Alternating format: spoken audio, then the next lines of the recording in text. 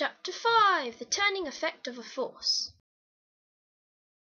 A moment is a turning effect of a force on a body. To calculate a moment, you must multiply the force by the perpendicular distance from force to the pivot. For something to be in balance, the sum of the clockwise moments must equal the sum of the anti-clockwise moments. The center of gravity is the point where forces act on a body. A stable object has a low center of gravity and a wide base.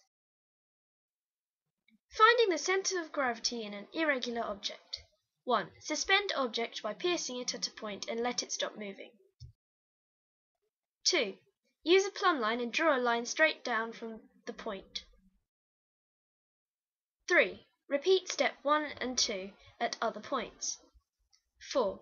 Wherever the lines all cross is where the center of gravity is.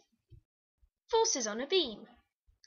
When a mass is placed on a beam, the upwards forces at the ends of the beam depends on the placement of the mass.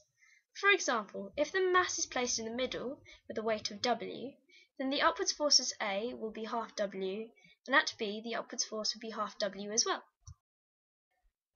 If you place a mass at one end of the beam, for example at A, the upwards force at A would also be W, and there would be no force at B. Chapter 5 done!